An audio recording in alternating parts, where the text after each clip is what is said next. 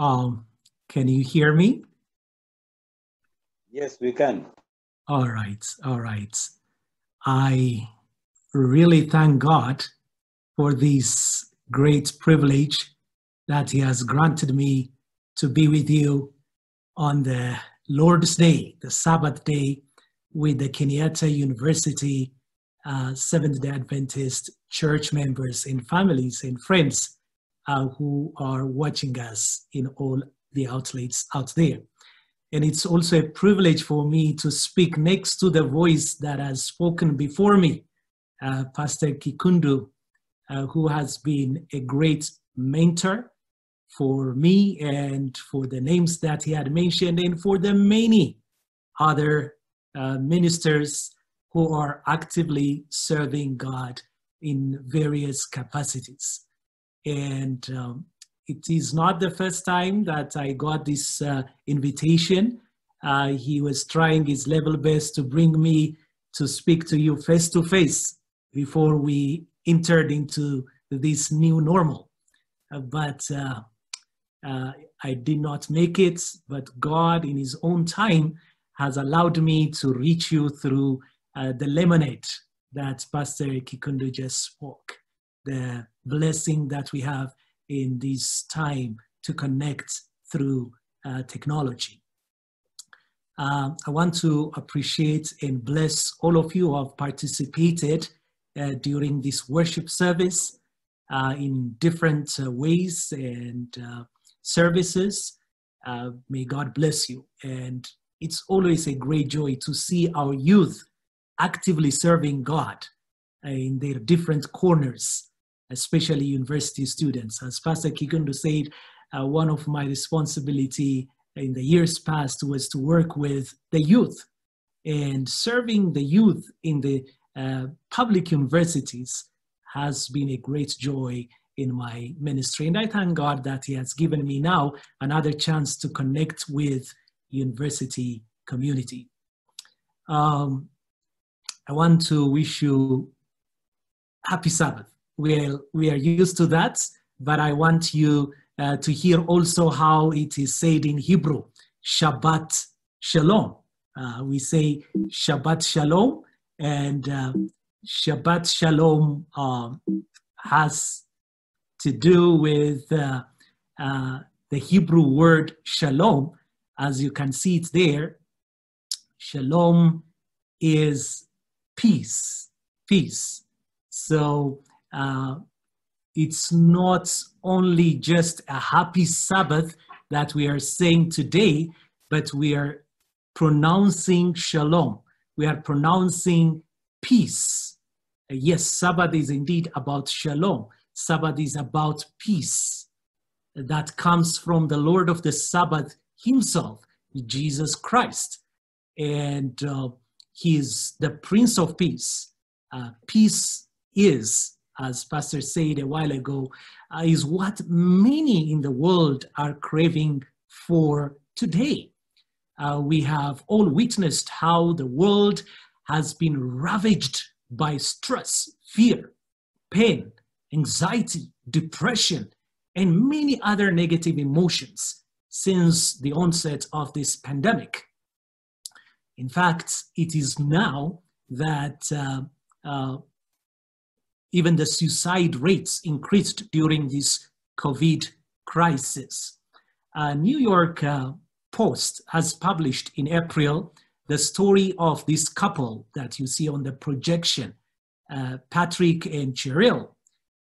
Patrick Cheryl, in fact, was having difficulty breathing, and she was tested for COVID-19 virus. Of course, you know, during this time, whatever symptom of a flu can be of suspect of many things. So she was tested for it, but before the result was out, Patrick feared that he and his, it's reported in the news as girlfriend, his girlfriend, who is Cheryl, had contracted coronavirus. That's what he was impressed with. And he did one thing. He pulled out his gun and fatally shot Cheryl and turned the gun on himself and committed suicide. But the news also reported that an autopsy was performed, that is, the test was done on their dead body, and unfortunately, they tested negative from the virus. Wow, what a tragedy. It was unwarranted fear that killed this couple, not coronavirus.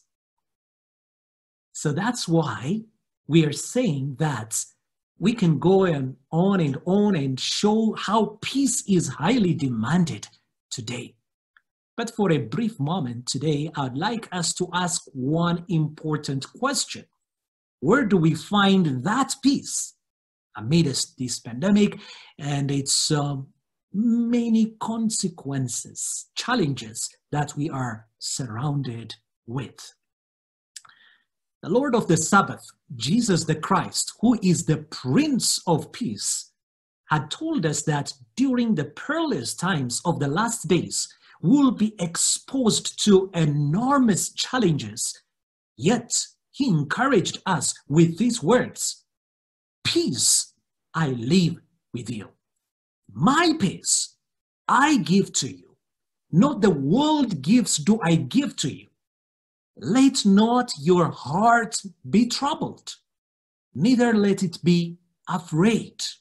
So this is the statement of Jesus. Please notice in this verse here that Jesus differentiated his peace from the peace that the world gives. Because he says, my peace is not the same as the one that the world gives. So we see the worldly peace on one side and we see the divine peace on the other side. So what is the difference between the two? Let me briefly mention two differences. The first one, the worldly peace, is the peace that the world offers is a superficial peace. It only attempts to address some of the symptoms of our deep-seated problem. Yes, it is possible to immerse oneself in watching Netflix, playing video games, or using substances and forget what is bothering us. But that is only a superficial treatment of a deep wound. On the other hand, Jesus' peace is deep. It penetrates and crushes the core causes of our chaotic life. It satisfies the soul and it fills the heart with his profound peace, the atmosphere of heaven. So that is our first point of contrast. Another difference is that because the peace this world gives is superficial, it is short-lived. It's superficial. As a result of that, as we can see it, it is short-lived. On the contrary, the peace that God gives, that Jesus' peace, is not only deep, but it is also durable. It lasts long. In fact, it is eternal peace. So, when Jesus said, my peace, he is referring to a deep and durable peace. And he is willing to give that to us. But how can we get this peace?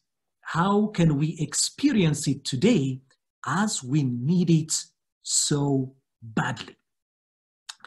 I'd like us to consider 5 crucial keys, or you may call them also action steps, that can help us to experience this deep and durable peace. Let me start with the first key to experiencing God's deep and durable peace. And I'm going to use the word peace as an acronym. And by doing so, my hope and prayer that these 5 important keys will be printed in our minds. The first P stands for ponder. Ponder on the promises of God, and we're going to take one character from the Bible to illustrate each point. And for this point, we're going to look at the story of Peter. Peter is well known for his act of denial.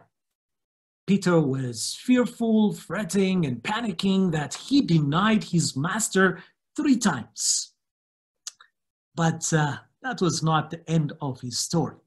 This same Peter bounced back from his drastic failure. We see him standing tall and confronting the officials as he proclaimed the resurrection of Jesus Christ.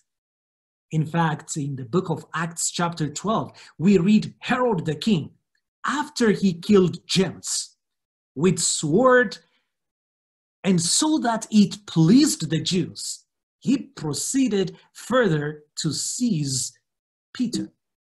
And as we can see, Peter was in prison. And not only that Peter was in prison, I'd like us to remember that when we read Acts chapter 12, verse 6 to 7, as it's projected here, he was sleeping. Now, my dear brothers and sisters, it doesn't require to be a nuclear physicist to know that the sword that was soaked with the blood of James will soon be on Peter's neck too. In fact, the verse says in the beginning, as you can see it on the projection, it was in the night before Herod was to bring him to trial that Peter was sleeping. Evidently, Peter's presence in that prison cell was deadly. It was not just a brief moment that he could stay in prison and then move out. No, it was a deadly one. He was probably one step away from his death. But what is so amazing in this account is that in that deadly prison, Peter was deadly. In that deadly prison, Peter was dead asleep. The angel had to strike Peter to wake him up. That is the clue that we have there, that he was really dead asleep. You know, that is the peace we are talking about. What a peace. What a peace divine, deep and durable peace. Peter experienced clearly that peace of Jesus Christ. From here, we see a reflection of the peace of our Lord Jesus Christ, who himself was asleep in the midst of a storm. Jesus was willing to give that peace to his disciples. But then Peter was panicking. But later on, when he realized that peace of God, he was able to experience the same. So this is the answer for the important question that we can ask. How did the panicking Peter experience that kind of profound peace? You know, it's a profound peace that he experienced it. And Peter himself, who was panicking before, now sleeping in the face of death, will tell us the secrets in these words. In 1 Peter chapter 5, verse 7, Peter wrote, "Cast your cares on him, for he cares for you." There's no doubt that Peter pondered on the promises that Jesus gave them, and that led him to experience his peace. So the question for us now, do we also ponder on the promises of God? Do we meditate on them? Here is a pastor from France, and here is an old woman from the United States. In fact, she's 90 years old, pretty old. And they have one common experience. Both are COVID survivors, and both testified that pondering on the promises of God helped them to experience God's peace when they passed through the shadow of the valley of death. Geneva Wood, this very old woman, as you know, this disease doesn't sit well with the aged people group. So she was 90 and tested positive with this virus, was pretty much a death sentence. But here is how she described her experience during those difficult moments. She said, if it hadn't been for him, that means God, I could not have done it. And Wood also credited one special doctor who shared Bible scriptures with her daily. She was meditating on Bible scripture daily, and she pointed to that as the anchor point during that selling in the store. And also, Christian Blank, here is the president of the National Council of French Evangelicals in France. And after being 3 weeks in intensive care, he shared his testimony of healing from COVID-19 in the cover story of a French magazine. And one of the questions that Blank was asked is, what sustained you during your hospital stay? Remember, it was in the intensive unit that he had stayed 3 weeks. That means he was in a very critical stage. So this was his response. Blank responded by saying, well, he says, the biblical texts that I read so often, meditated on, and preached to others were for me a rock on which I was able to build my trust and my hope in God. So he hoped in his goodness and faithfulness. And this is the statement that I like the most. He said, I kept one verse in my mind. Isaiah 30 verse 15. Only in returning to me and resting in me, you will be saved. In quietness and confidence is your strength. So both of them shared the same experience. Pondering on the promises of God, meditating on it, helped them to pull through and still remaining strong. Indeed, my dear brothers and sisters, God's promises are powerful, for God stands back of every promise that he has made. Therefore, let us ponder on the promises of God to experience his profound peace. So that is the first point I would like us to capture in order to experience God's durable and deep peace. Let's ponder on the promises of God, like Peter and these other witnesses. As we move to the second key point, now we will find encounter. Encounter the promise giver in earnest prayer. That's the second key to experience the deep and durable peace of the mighty God whom we serve. And we're going to look Esther as our character to illustrate this point. As we can see and recall from the story of Esther, Esther and her people from Judah suddenly found themselves at the verge of being a victim of a genocide. Of course, she was in the palace, and she will not be the first one to be cleared, but she was concerned about her people. Esther, rather than allowing fear to paralyze her, she stood up and stepped out by faith. She determined to encounter the Prince of Peace, the mighty God, in earnest prayer before entering into the presence of the earthly king. And here is what she said. Go, she sent this message. Go, gather all the Jews to be found in Susa and hold a fast on my behalf, and do not eat or drink for 3 days, night or day. I and my young woman will also fast as you do. Then I will go to the king, though it's against the law. If I perish, I perish.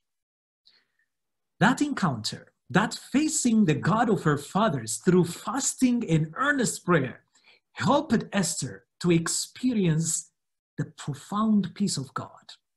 She also gained greater confidence and courage to fulfill the crucial mission of saving God's people. Allow me to introduce you to another woman who had a similar encounter with God in an earnest prayer, and who also experienced his deep and durable peace. Here is her family portrait, as you can see it. She is my auntie. They live in the United States. And on March 15, 2020, she got a phone call from her older son, the one whom you see in the projection seated between her and his father. He was in the hospital and tested positive of COVID-19 virus. And you can imagine how this was a shocking news to the family, to the mother. His mother told me after that, for almost a year, every single day, she was waking up around 2 a.m. in the morning hours, and she was praying and writing poems from the Bible for a duration of 1 hour or 2. That was her experience. And when this storm hit the family, that prayer encounter helped her to experience God's profound peace. It was not easy, but through prayer, her son got healed. Prayer is the key to unlock heaven's storehouse. I like these lyrics from one of the hymns that is the favorite of many. It says, "Oh, what peace we often forfeit, what needless pain we bear, all because we do not carry everything to God in prayer." So, my dear brothers and sisters, encountering God displaces fear and fills us with faith. It removes anxiety and restores peace in the innermost being of our life. So that's why we are saying encountering the promise giver in prayer, like Esther and these other many clouds of witnesses that we have to this truth, will help us to experience his deep and durable peace. Now, let's move on to the third key that will help us to experience the deep and durable peace of God, and which is allowing God to be God. A stands for allow God to be God, to do his will in our lives, in his own way, at his own time, and like Abraham. We are going to look at Abraham as a case in point to illustrate these important points to experience God's peace. Well, as you know, Abraham had exercised a measure of faith when he left his country and followed God. But along the journey, he had several fallouts, and he was struggling with doubt, and he even tried to help God by sleeping with Hagar and producing the promised child by his own efforts. But everything was in vain. But later on, when he waited upon God, and when God showed up in his own way at his own time and proved to be the most faithful God in whom he can put his trust, Abraham experienced greater faith. And when God now showed up and tested him to present his son as a sacrifice, living sacrifice, on the altar, Abraham experienced that deep peace which comes only from God, because he had learned to allow God be God. That's the only reason why Abraham experienced peace and obeyed God to move on and put his son on the altar without fretting and panicking, because of allowing God to be God. Abraham allowed God to be God. I would like us to consider another story. Let me share you this story which has a similar nature. In 2011, a young boy by the name Tegbar, the one that you see in the picture, in the group picture with the red t-shirt, who was then a high school student, left Ethiopia with his family to be reunited with their extended family members in the United States. The parents were so happy that their children will now have a good opportunity to get good education and bright future. As you know, when you migrate to those developed countries, that could be your wish. And that was the wish of this family. But after a few months, this young boy, Tegbar, went with his cousin to a community swimming pool. They had good time swimming and playing with a ball in the water. But while they were playing, the ball was thrown out of the swimming pool and Tegbar came out to get it.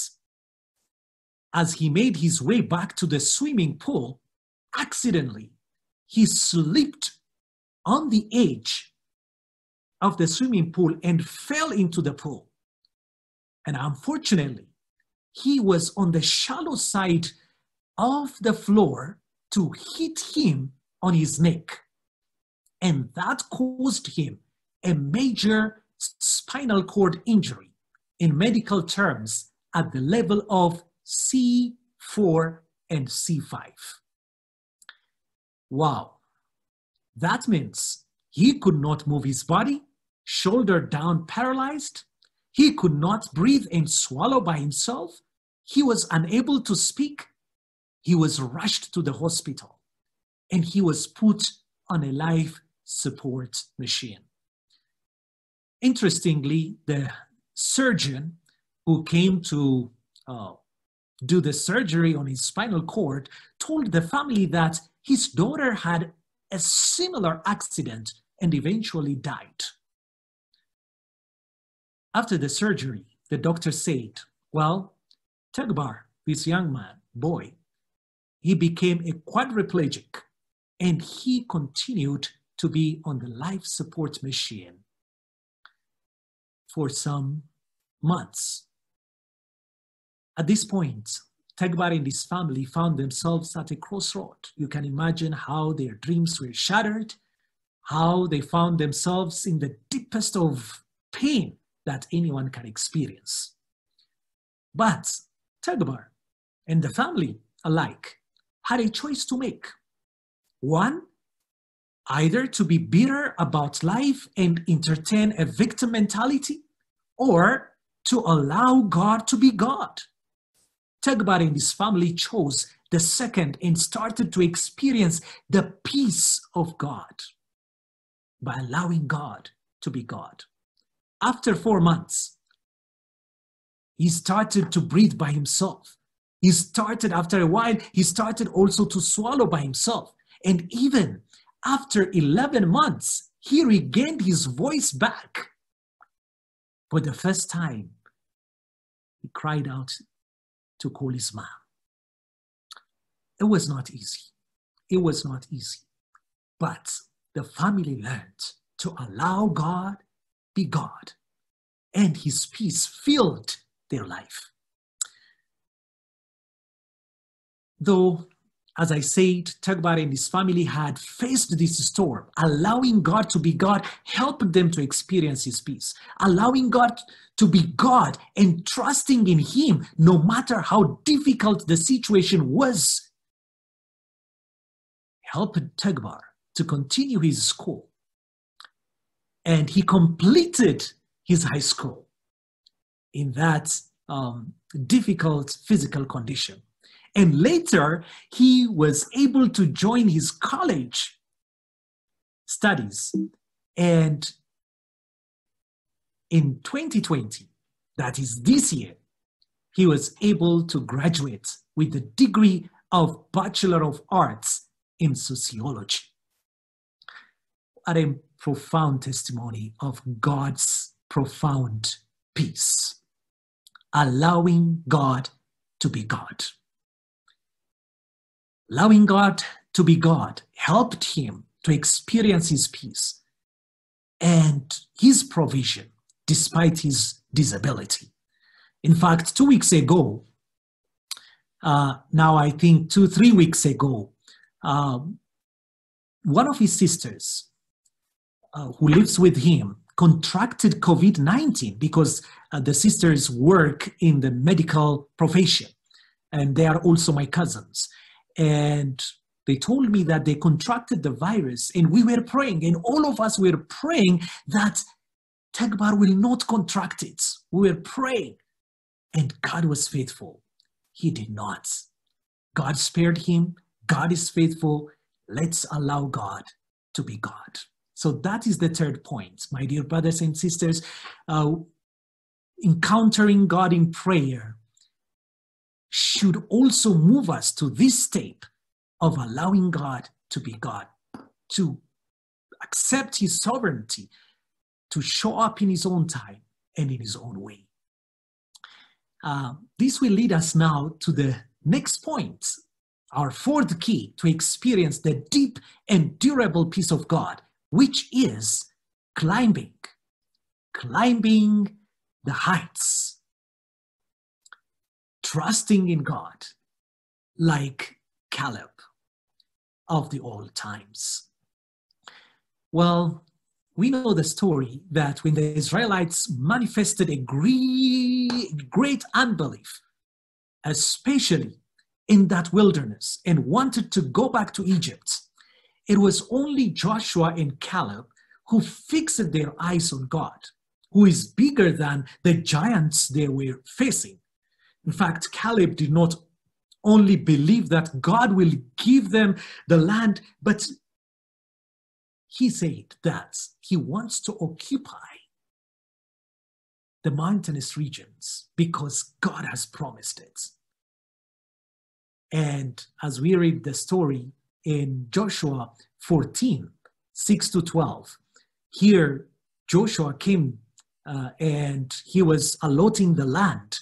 And Caleb came to him and told him, "Now give me this mountain of which the Lord spoke in those days." That was what he said. Give me this mountain.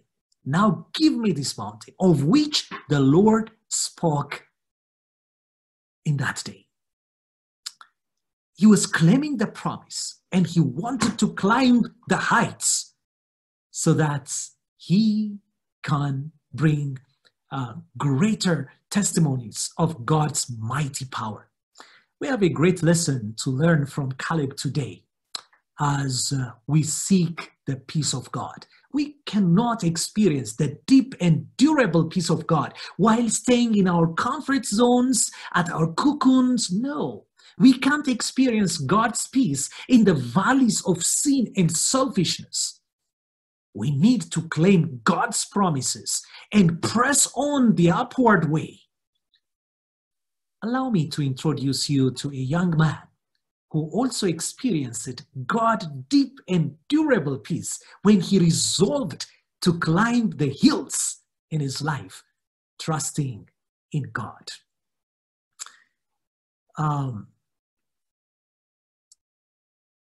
As you can see his picture here, his name is Tad Werku. He was on his way to be a pop star and had a very promising future in that line. It was in 2012 that he was able to work with renowned musicians, stars, and it was very promising for him that he will also soon be a star.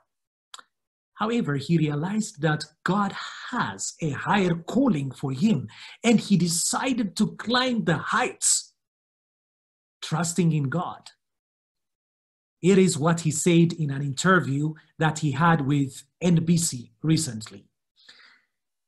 Let me project it here. Yes, this is what he said. I was not at peace with the direction things were going. I felt like there was something that I was being called to bigger than where I was heading.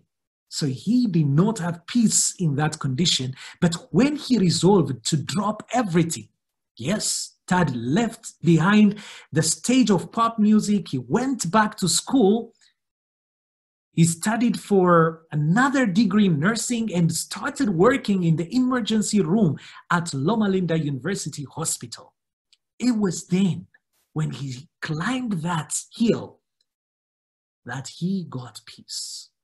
It was then that he again started writing songs from his experience at the emergency room.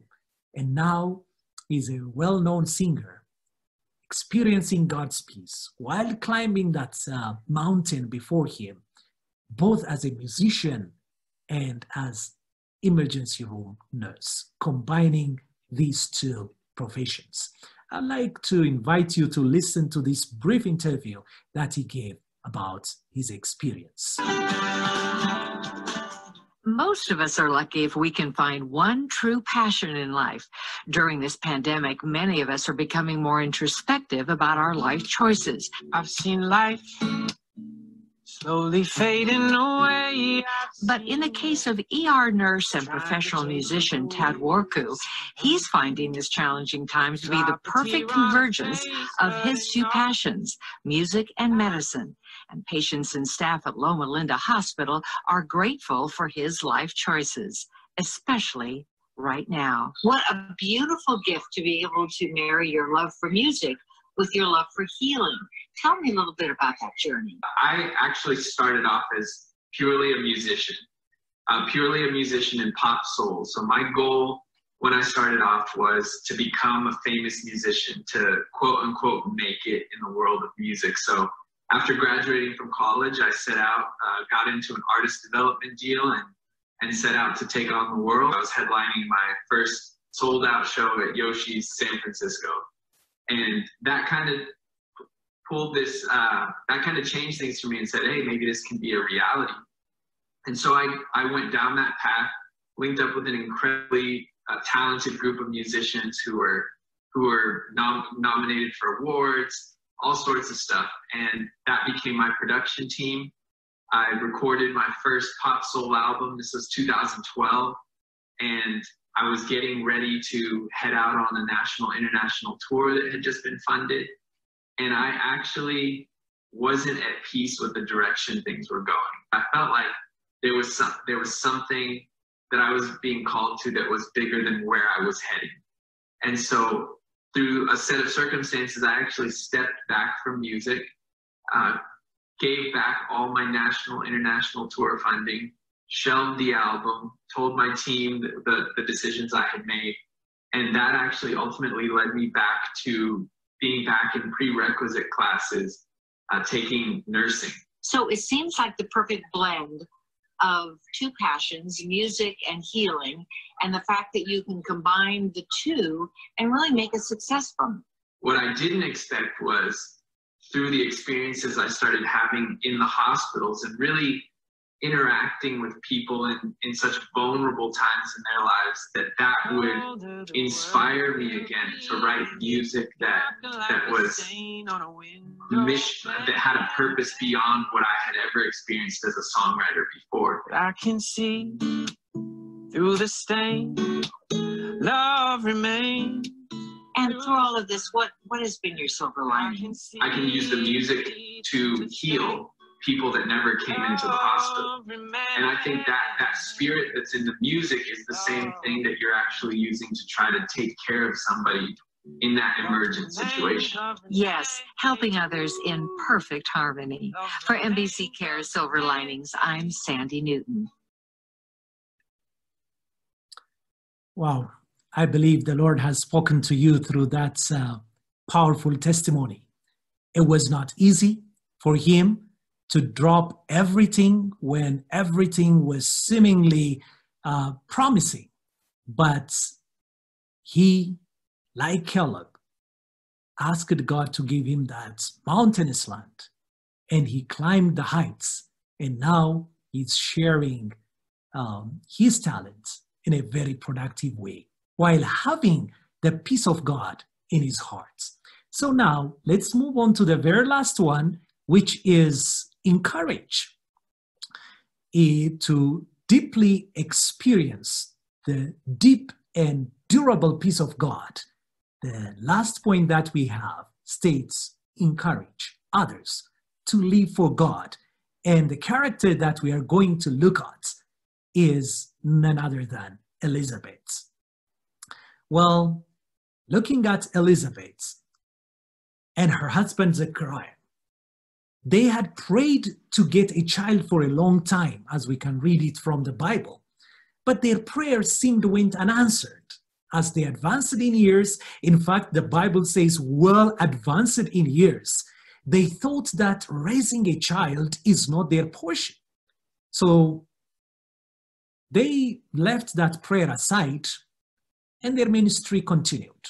Both were serving in the temple of the Lord. However, one day, God surprised the couple and told them that his divine alarm clock had indicated the arrival of the right time for them to have a child. Wow. It was totally beyond their expectation, and they were baffled. But as we can see here, that is how God works. And Elizabeth, who was well advanced in years, conceived. It was not an easy experience, though. You can imagine when an old woman is pregnant, even for the young ones, pregnancy could be a serious challenge. So while she was waiting anxiously for the due dates, God performed another miracle. Angel Gabriel was sent to a virgin girl and told her that she will conceive also without any sexual intimacy, and will bring forth a son who shall be called Jesus, who will save the whole world from their sins. Of course, Mary bombarded Gabriel with her questions, but here is an interesting line from Gabriel's reply. Now, indeed, it says in Luke chapter 1, verse 36 and 37, he told her, Elizabeth, your relative, has also conceived a son in her old age, and that is now the 6th month for her, who is called barren. For God, nothing will be impossible.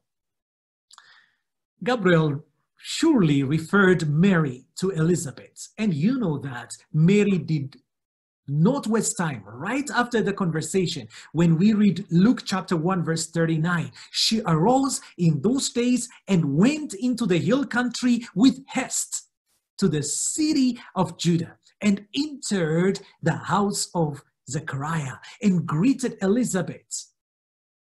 Undoubtedly, Mary went to Elizabeth to see what God has done in the life of that old barren woman and be encouraged by it, so that she can stop worrying and continue believing that God will also fulfill his purpose in her life. But at the same time, when Elizabeth met Mary, the babe leaped in her womb as they stayed together for 3 months.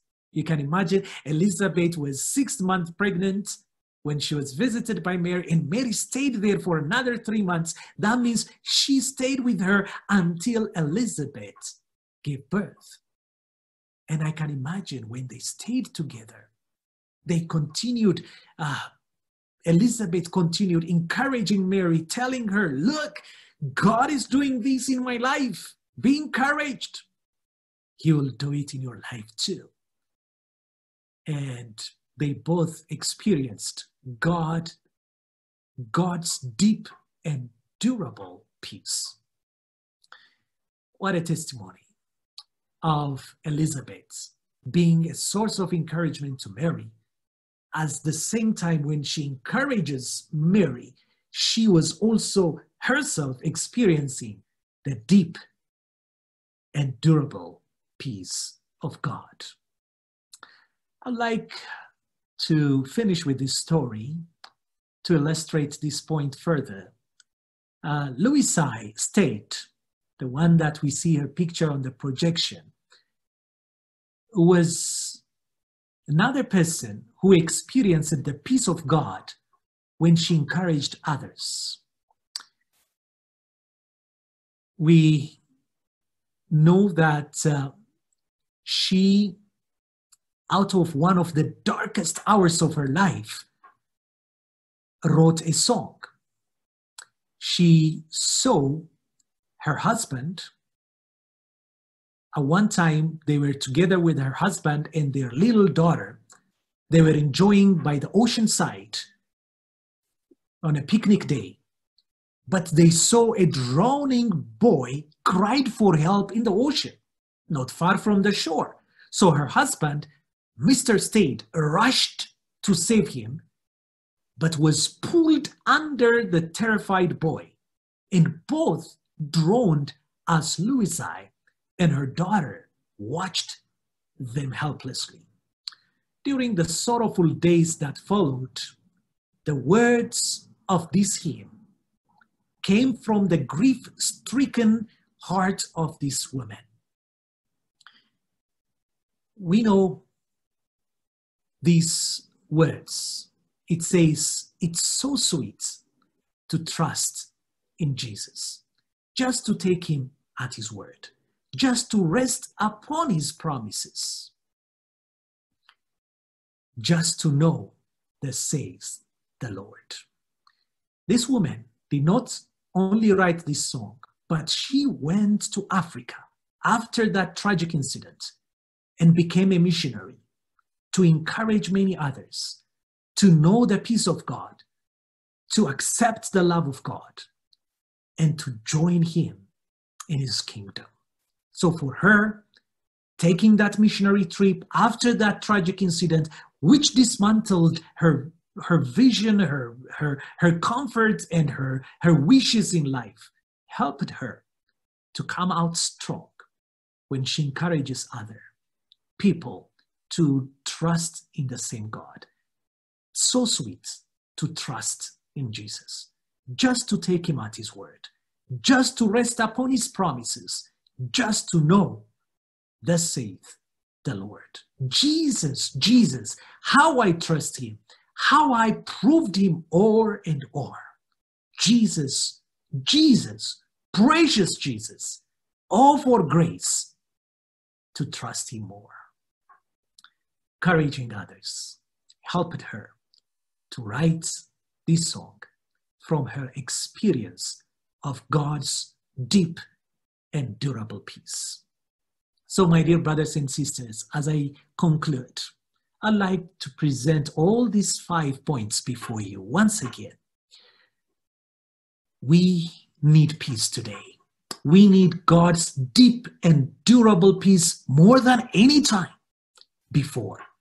How do we get it? When we ponder upon the promises of God.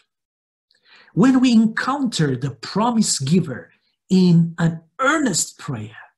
When we allow God to be God, even despite what we are facing as we continue praying. And also climbing the heights, trusting in God, saying no to the worldly things and to the valley of sin and selfishness, but choosing to march on the apart way. And lastly, when we encourage others to live for God, then we will experience God's deep and durable peace. And as I finish, I'd like to leave you with this benediction. Now, may the Lord of peace himself give you peace at all times, in every way. The Lord be with you all. Amen.